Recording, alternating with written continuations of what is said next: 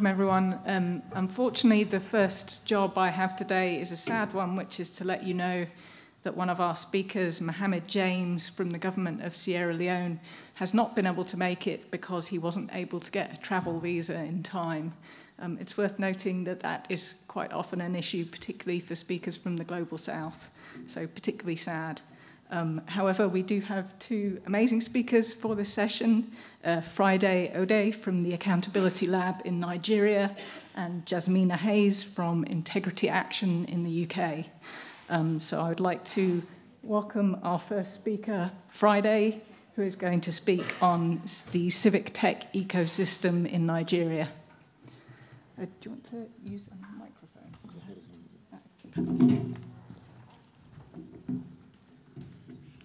Hi, good morning, everybody. I don't think I want to bore you people this morning.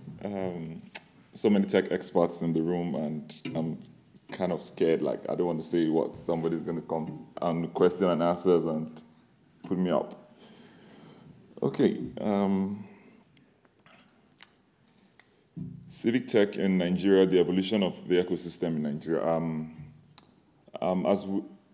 Arguably, Nigeria remains one of the biggest tech spaces in the continent, as it is with the population and the entry of internet and penetration of internet as well. So one of the things we've had in recent times is development of hubs and co-creation spaces.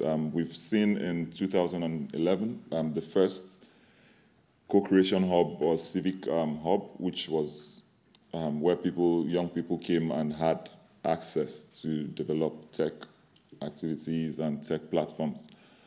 In 2011 as well, there was the launch of the Mobile West Africa, now the most prominent tech conference in West Africa, being attended by people from all around Africa. We've also seen Google and Facebook set up accelerator programs to address civic tech, and Dela Ventures Park, Google Colab, and Civic Hive, which is one of the recent ones which we've seen having effects with young people. We've also seen innovation hubs in Nigeria. At least the government is making efforts to put hubs at every space in the geopolitical zones. Currently, we have in the north and the south and the west, also one in the east. So what drives civic tech in Nigeria? From studies, civic tech can be largely grouped into three areas, both overlapping, looking at government technology, citizens to government, and citizens to citizens. Most on the list, we have voting, which we just finished in February 2019, and a couple of people developed some platforms which we'll be looking at. One of them is Uzabe, which was developed by Connected Development to measure the impact of threats and snatching of ballot boxes and all that has to do with voting in Nigeria. Technology. This is also technology used to improve voting processes, such as the digital votes guides and tool for simplifying registration. So what are the major players we have in within the ecosystem in Nigeria? We have Budgets, who runs Tracker, a social platform for active citizens who are interested in monitoring budgets in public spaces.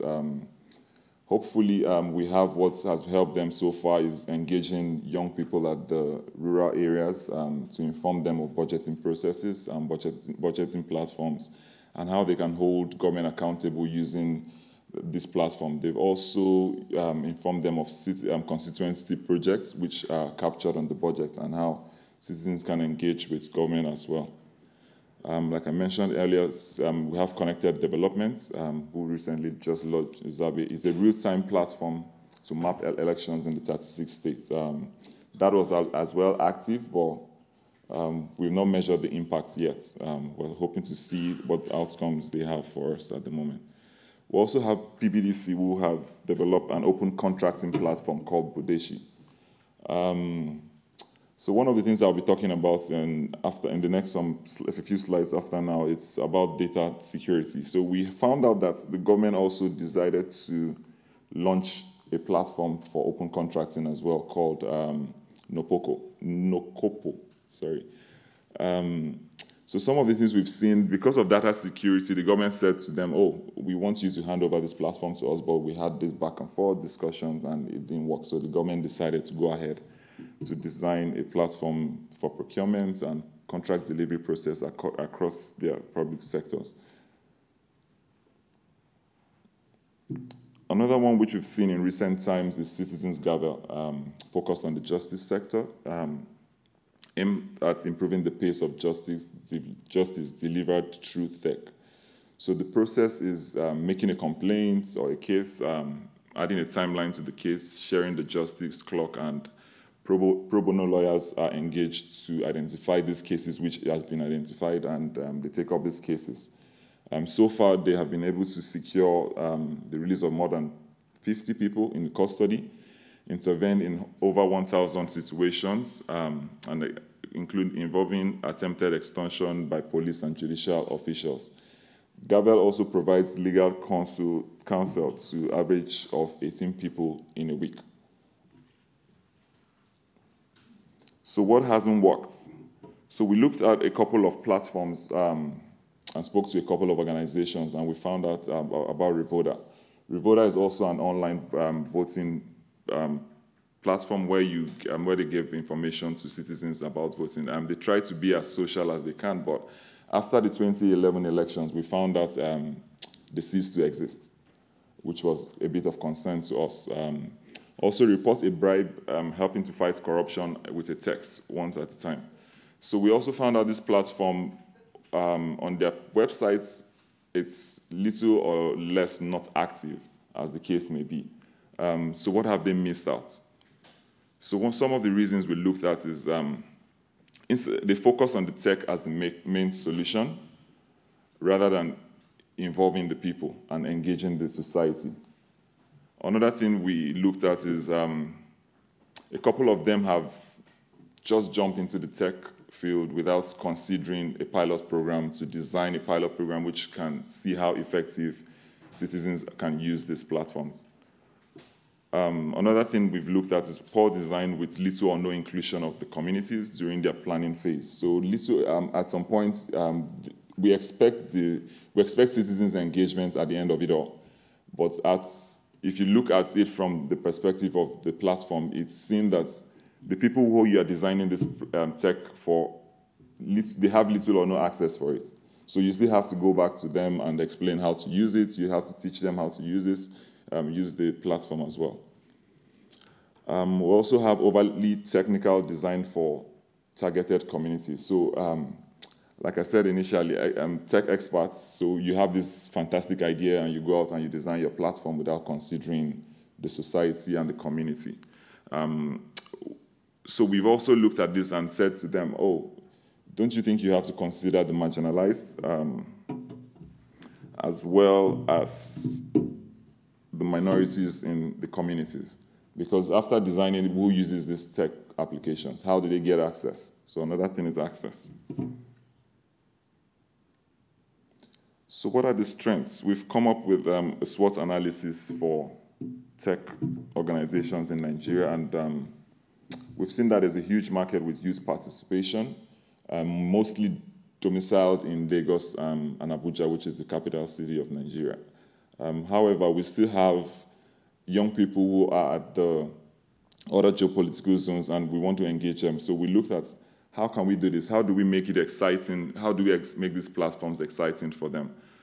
We've seen a couple of engagements on Twitter as well, Facebook as well. So we will be glad to see more done about this, making it exciting. So another thing we looked at is the leadership and expertise in the application of technology for engaging youths and civil society. So in most of this organization, making reference to budget, led by a young person, and connected development as well. There's also the ability to strengthen in local and national and international issues.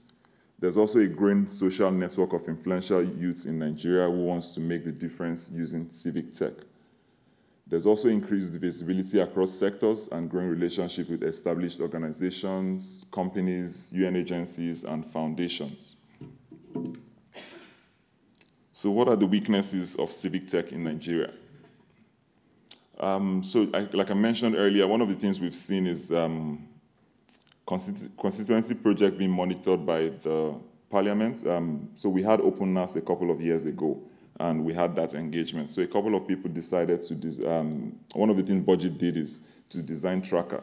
However, we had another organization who designed Udeme as the same platform. So we had a concern of having duplicate projects. How do we measure? How do we engage people? You're still engaging the same targeted group, so having duplicate project might be confusing as well.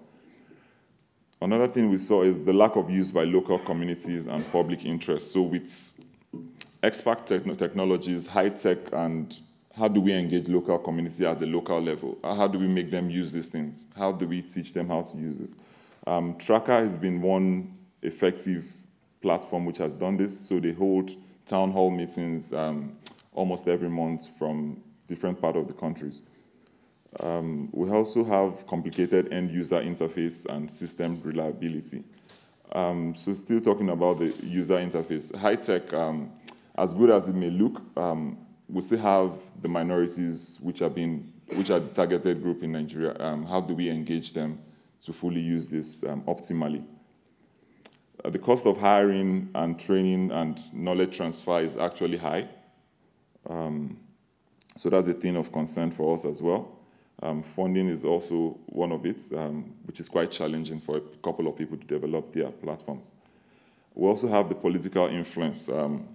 So we just finished our elections, and as the case may be, there's a political interest in most of these tech platforms, how it affects them, how it's going to affect their political affiliations, political appointments in offices, and how it's going to relate with the public as well. We also have the lack of formal expertise on behavioral science and people-centered design. Also, another challenge is most of these tech platforms are not focused on people. So it's more like having this platform, having this fantastic idea at the surface. So we looked at it and said, okay, why not have a people-centered design where you can have a bottom-up approach instead of a top-down approach?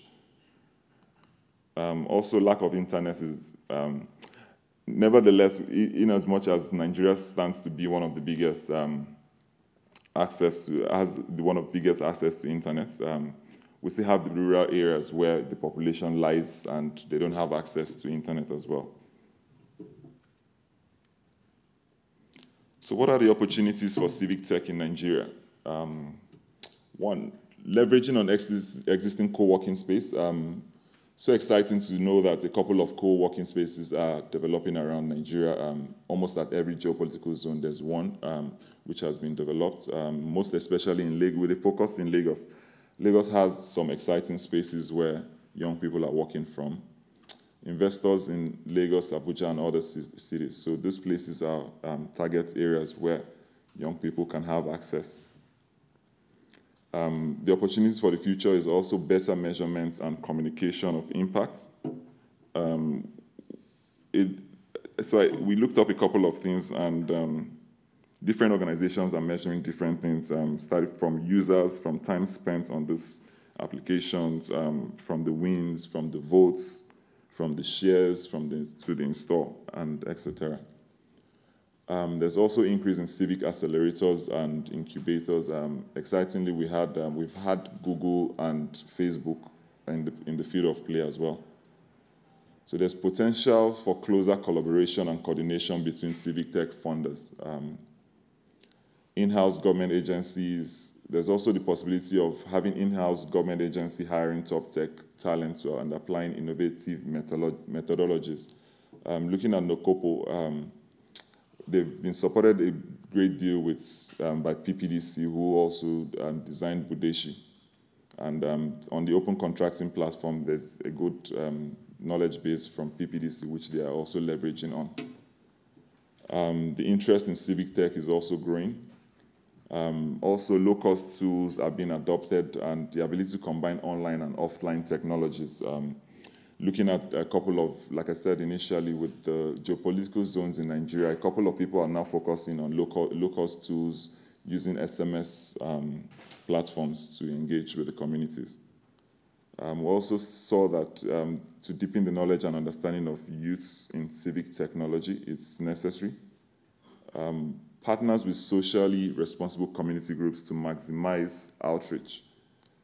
Lastly, to improve methods to better educate citizens in the use of tech.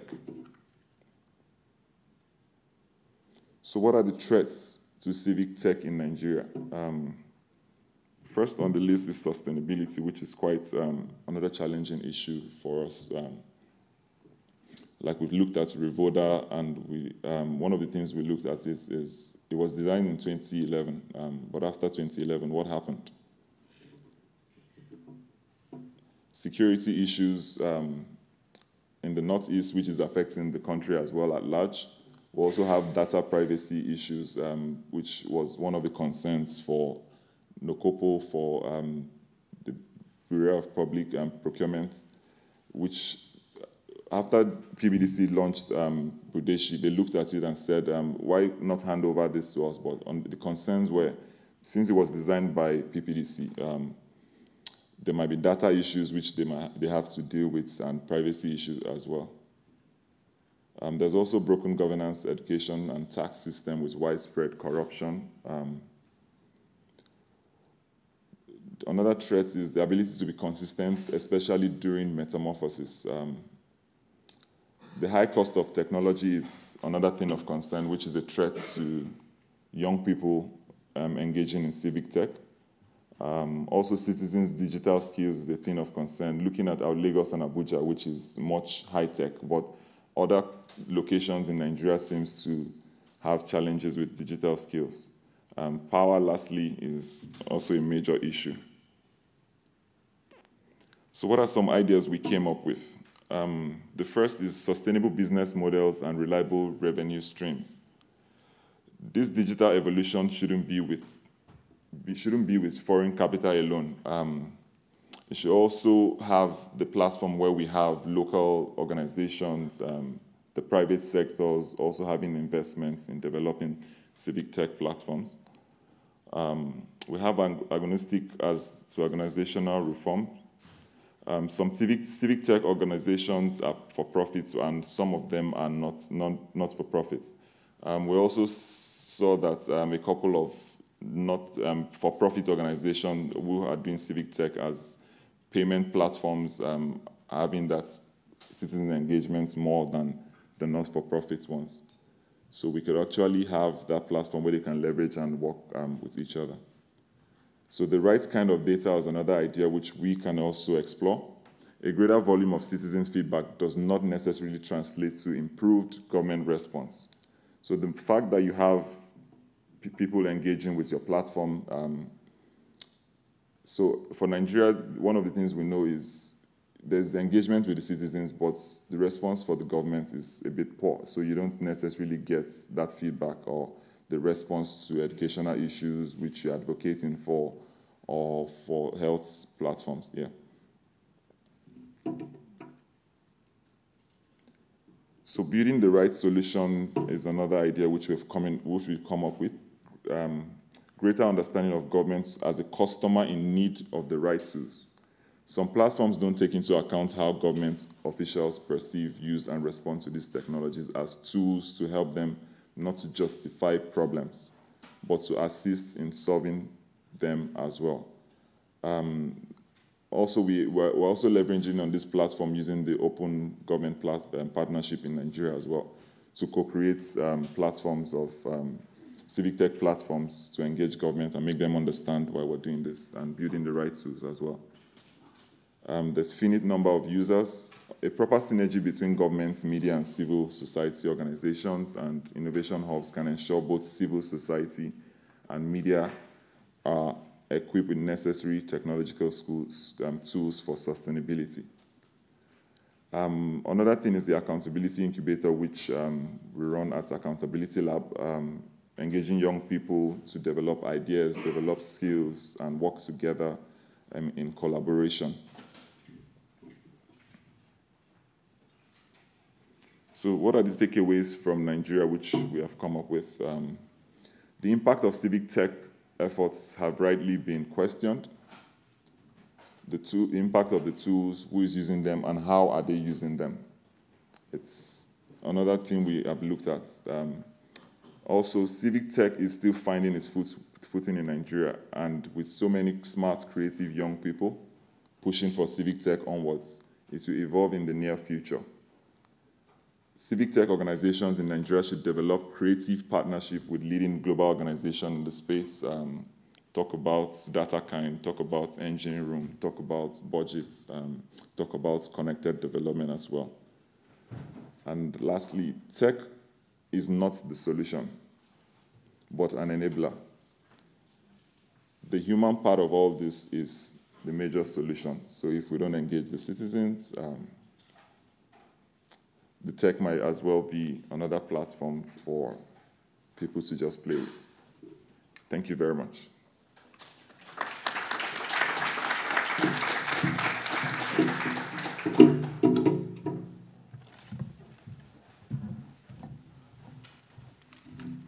Thank you so much for that overview, Friday. I'd like to welcome our next speaker, Jasmina Haynes, speaking on citizen monitoring in Nepal. Morning all. Thank you very much for having me here. I'll try to be very, very brief, and I just need tech support to tell me if video is going to play or no? Oh, okay, we'll try. So before I start, I would like to, how does this work? I would like to tell you a little bit about our approach. Our approach is very, very citizen-focused. Everything that we do is very much bottom-up. We're a British charity. We don't have physical presence in any of the countries where we work, so we very much rely on the talent, willingness, and passion of our civil society partners and citizens in Global South to really make this happen. So how it works, civil society organizations, our partners who are deeply embedded in communities, will run the processes of selecting volunteer monitors, ordinary citizens who have the passion to do civic duty. Often they will have highly vested interest to monitor local projects like building of primary school, hospital, and etc. Monitors monitor on behalf of their community. So what they will do, they will visit these projects in case of infrastructure, say once fortnightly, but also seek an input from their fellow citizens about, is this working, is it not working, what do you think, do we need fifth school when we actually don't have a hospital, and etc., and etc. All the findings are uploaded on a platform that we are managing. It's called Development Check. Platform is, I would agree with you, Friday, it's another tech tool. What we are very proud of is that, first of all, it's populated by citizens. It's populated with qualitative and quantitative data. In case of infrastructure, is project being built as described in Bill of Quantities? Is medicine free of charge as intended in legislation? On qualitative side, people will say, actually, what's deeply embedded in our belief is that we don't want to take this medicine. So why is it here anyway? Our tech tool, all the data is captured in real time. It's autonomous, so it's only citizens who have the power to upload data onto our platform. If they find a problem in project implementation, they're the only ones who can upload it on the system, and actually they're the only ones who can say this problem has been resolved. So we don't take commitment or guarantee from the government who says, yes, we have heard you, that's a really terrible problem, we absolutely agree, but give us a couple of months or a year to fix this because we don't have resources and etc. For us, that doesn't exist. Problem remains visible for the world to see till it's really resolved from the perspective of citizens. So that's why the methodology. What I'm here to show you is our project in Nepal. It's very focused on reconstruction of housing. It's incredibly problematic process that carries on. And through it, what we would like to do is to really showcase what tech and passion of citizens, when you bring them together, really can do. And in front of you, you have a couple of questions that I will attempt to answer. I'm not sure if this link will work. If it doesn't, oh yeah, it works. So just to very briefly show you what it looks like. So about citizens have monitored, if we can scroll down, 784 homes that are being built in very rural part of Nepal, in Sindhupachok. If you have been there, you know you have to have very strong ties to move from house to house. What government has decided to do is to break down the process of reconstruction in 5 key steps that to citizens make no logic whatsoever, but the government wanted to hold a tight rein on international organizations flocking in to do rebuilding process. So it made sense from Kathmandu. But what it doesn't make sense is when you are a 50-year-old woman living on your own and someone tells you actually to have your house rebuilt, what you need to collect is 1 ton of stones. Like when you see what 1 ton of stones is, I really don't think I would have emotional stamina or physical one to do it. Once you've collected those stones, you're issued the first tranche that probably won't cover it. So what you begin to think, right, I've collected all of this, so how do I progress onto walls? And you know what? Builders are very much in demand across the country, so the only way to keep Indian builder when they are in your village is for you to give them money up front, money that hasn't reached your pocket. So what normally happens is that, the whole process is incredibly tricky. The people who are having their houses rebuilt are younger people who have access to additional funds and etc. So monitors passionately took this tech tool and they said, well, this is an opportunity for us to really showcase what is happening in reality.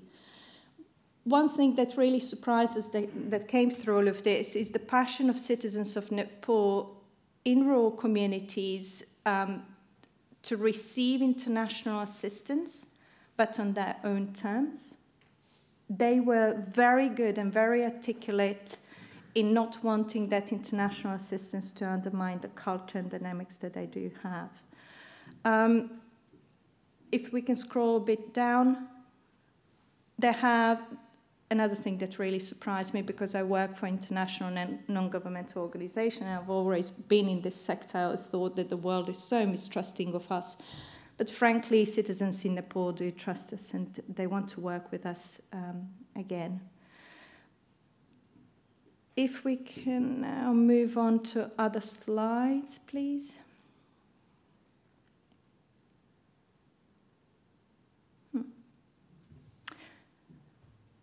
Right, so going back to these questions, my answer to all 3 of them is yes, yes, yes. But I wanted to share with you a couple of things worth keeping in mind if you are in pursuit of supporting citizens to provide open feedback.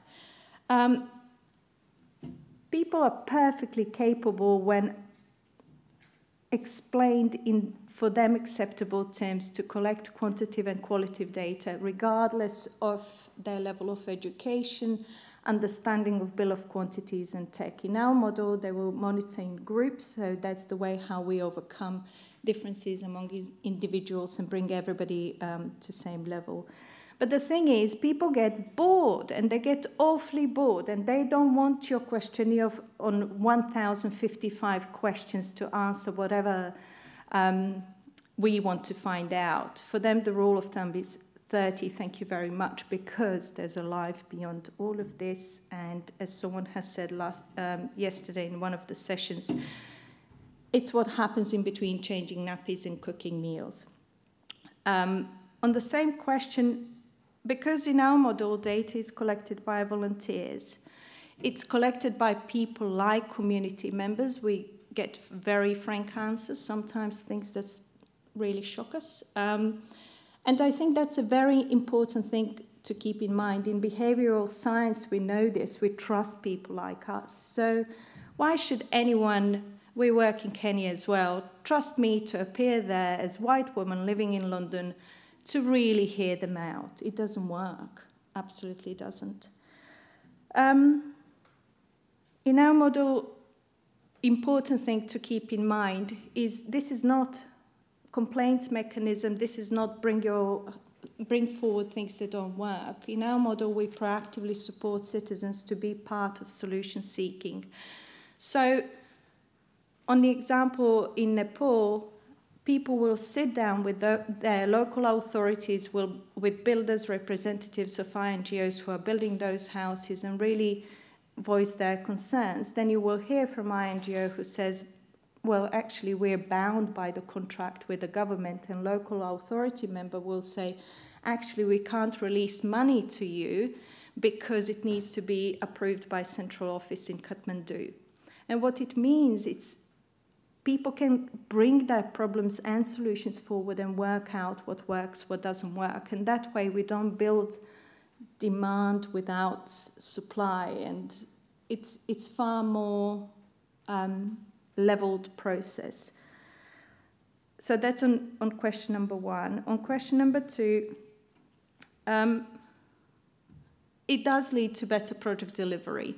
Because if you are sitting in front of me and you're a contractor who's building a primary school to which I'm going to send my child, I will come back and talk to you day in, day out, because an option is not to send him to private school. When you have passionate someone whose life quality depends on what you do, we all respond differently, we're all human beings. And when you see that person for the third time coming to your office, and that person who has brought different options in front of you, you pull your heartstrings are pulled and you respond completely differently. I think information also leads to better project delivery because it's visible and it's for everybody to see. What we don't like as human beings is the world knowing that we are not quite good at our jobs. If someone was watching me, I would be probably giving a little additional 1% and etc. What's really problematic if you're a contractor and you're building, say, roads, your business depends on next contract, and you don't want people to start connecting dots and saying, hang on, you messed it up in location A, B, and C, thank you very much, you're never going to get another one, and by the way, you're someone's sister who sits in local authority. Useful insights, absolutely. What authorities in Nepal were completely unaware of before this pilot was that people were selling last bit of everything that they had to keep their housing reconstruction going.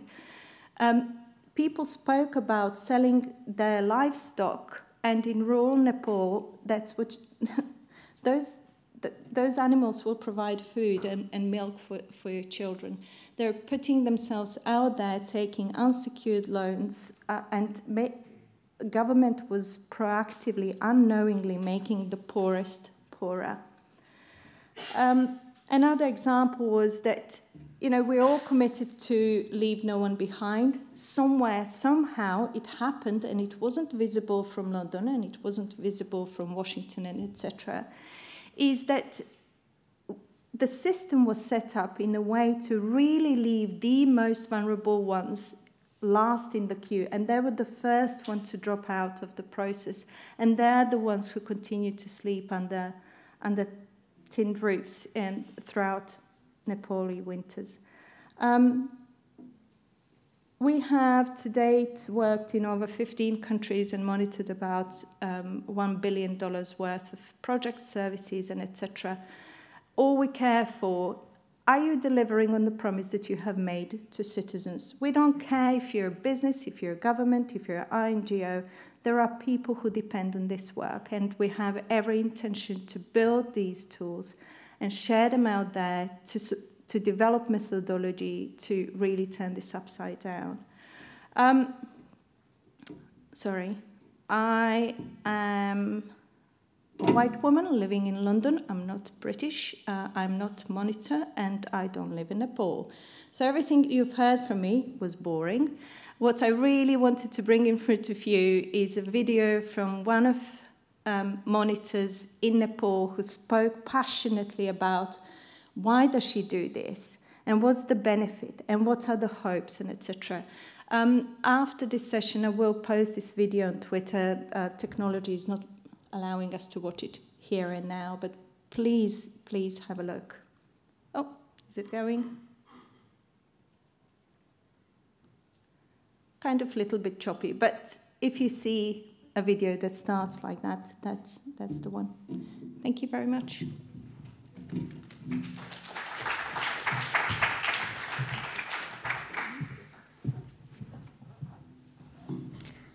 Thank you so much, Jasmina. Thanks to both our speakers for really fascinating sets of insights. Do we have questions on the subjects they've spoken about? I have a couple I can kick off with whilst you think of your... somebody's already thought of one here at the back. Hi, thank you.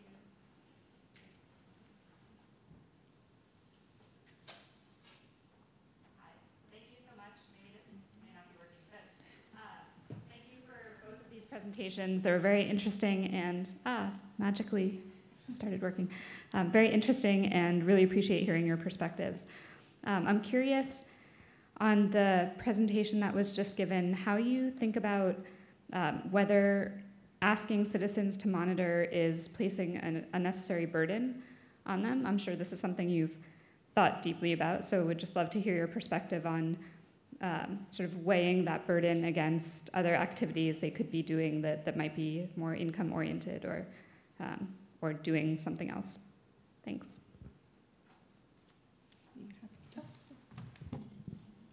Does this? Yeah, it works. Very good question. Thank you very much. Very much at the forefront of our thinking. The thing is, we don't say to people, go and do this, do that.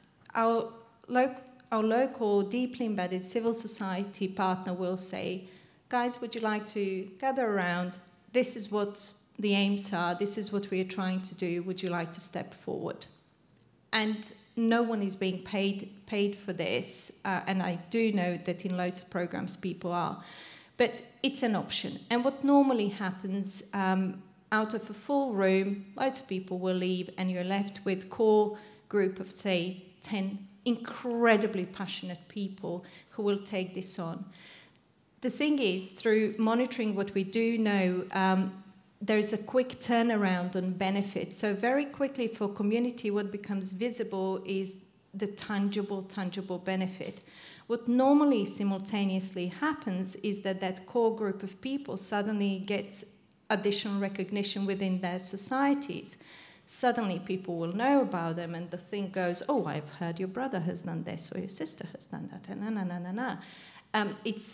It means a lot. It means a lot to all of us. And also in longer term, what it means is that people through that additional visibility will probably enhance their livelihoods and etc.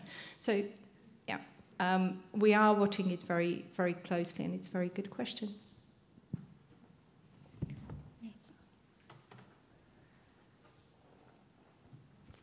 Hi, thank you for the presentation. My question is for Friday. I follow Accountability Lab's work. You guys do really impressive work all over. So I work for an organization where our constituency is the business community, the private sector. And I'm just curious to what extent you see TICTeC engaging people as both citizens and entrepreneurs, or people working in MSMEs, because it's like over 80% of Nigerians work in MSMEs. And I'm just curious, do you see opportunities to sort of engage the public in both their sort of representations as citizens and as part of the business or entrepreneurial community, and might that have a different impact just in terms of how people interact with technology, or what the incentives are to engage, or, for example, say if they've had to bribe or anything like that. So I'm just curious what your thoughts are on that. Okay, thank you for that. And one of the things we also looked at is PayStack. PayStack is it's a payment solution in Nigeria, which is more like profits for profits system of tech. It's actually having more impact than TICTeC in itself, where you have not for profits. Exciting spaces in Lagos as well. People are getting into that platform where it pays off. So it's more like having an incentive for like an outcome kind of thing where you have to make more money out of it. So I think that has more impact. You can actually see the impact in the society where more people are getting into e-commerce and e-governance kind of thing. But however, it's a kind of challenge when you want to implement those systems in government. There's always a pushback. So this is where we could bring in corruption, where people prefer to have money from hand, sorry to say this, money from hand to hand, right? Rather than use those kind of platforms. So these are the challenges we've seen, but however, I think this is a good solution for us. Yeah. Sure, does that answer you? Good, good.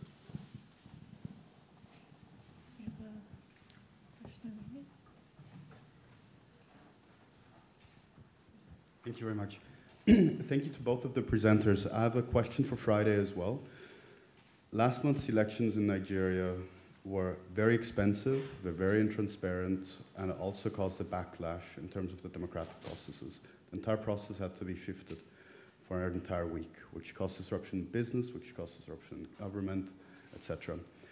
Has this very punctured disruption in the democratic process had impacts on what you've been seeing online as well?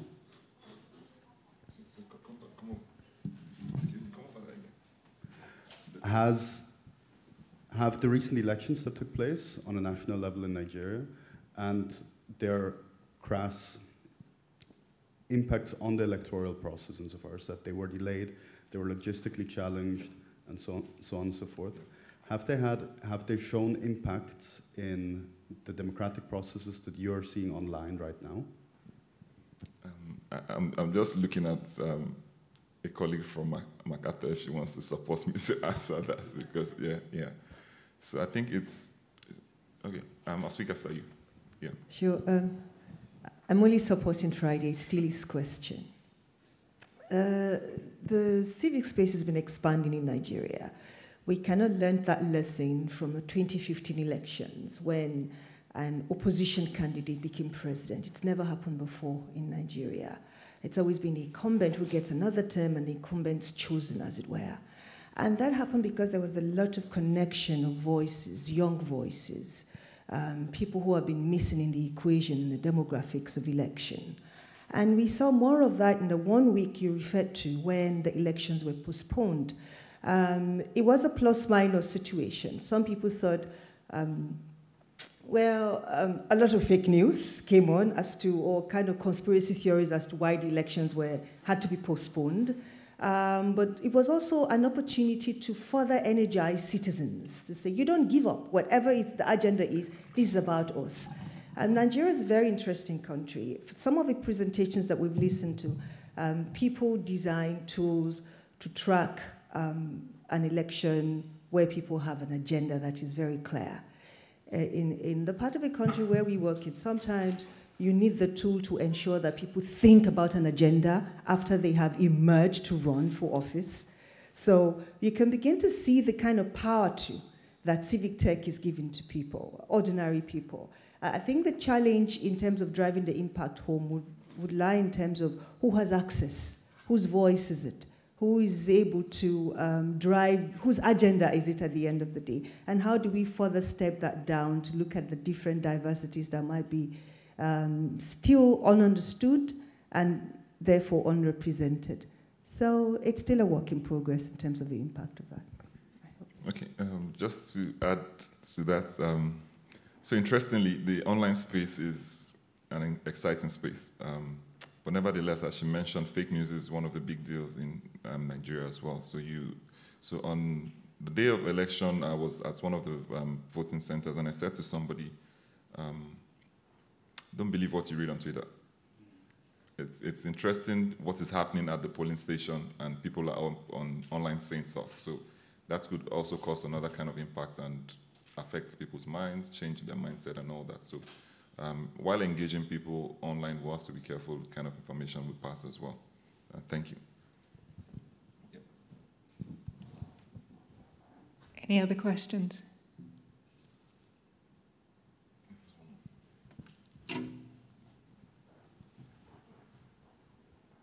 Hi, I really enjoyed the presentations. Does that come on? Yeah. I have a question for Jasmina. My question is, have you experienced much pushback from those contractors about like unfair characterization of the aims, and how have you dealt with that, if you have? We have, and we continue to. People, as I said to us, it doesn't matter whether projects have been delivered by business sector, governmental sector, or charitable sector.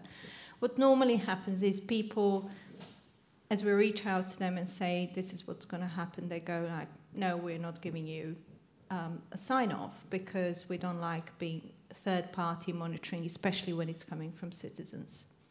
They can deal with an organization doing it, but with citizens, it's a tricky one. Normal excuses are people are stupid, they don't understand what our work is so complex and etc. And our answer is always the same.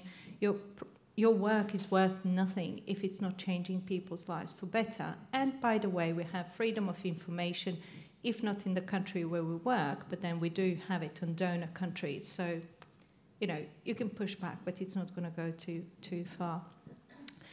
And that's usually your initial conversation. Sometimes people are worried about corruption being found out, and they will try to stop it, and etc. What normally happens a year into it all running is people who are not corrupt begin to observe benefits. So on local authorities' side, they will gain additional resources, so they will never be able to employ enough people to visit every single project in every single village. But suddenly, through a platform, they can see exactly what's going on. They begin to know monitors, they begin to know communities on different level, and that means that they can really issue their resources where it matters. We have an interesting example in Indonesia, where Indonesian Ministry of Health wanted to observe quality of services provided to people living with HIV. Their Global Fund grant is dependent on it, so there was a lot of money in question. And as the pilot got rolled out, what became very, very clear is that there were 3 health centers in Indonesia where people living with HIV will travel hundreds of kilometers to get there. And when asked, but why do you do that? They will say, there's a really compassionate doctor that doesn't judge if, you know, ignores the fact that I'm obviously a sex worker, or ignores the fact what my sexual choices and preferences are. They're just compassionate human beings that are trying to help me. Till then, ministry was really pursuing these very expensive pathways of thinking, oh, maybe distribution of whatever is not good enough, and etc. And what became very clear is most of your doctors and nurses are incredibly prejudiced, and they're awful to patients. Second thing is, you can't take a blood sample and then not let me know for a couple of months whether I'm living with a virus or not. It needs to be available then and there. And what that meant is that the government could intervene in a very focused way. So I would say corrupt people will forever hate it, but they can't fight it. People who are not corrupt but genuinely want to do better very quickly realize their benefit from it. And one thing that typically happens in any country or any region where we work, it starts a little bit slowly, then the word spreads, and then it takes off. And what is absolutely fantastic is that we don't see fatigue amongst citizens at all. It's quite the opposite, because they trust it. It's theirs, it belongs to them. Okay, just remains to thank again our 2 wonderful speakers. Please join me.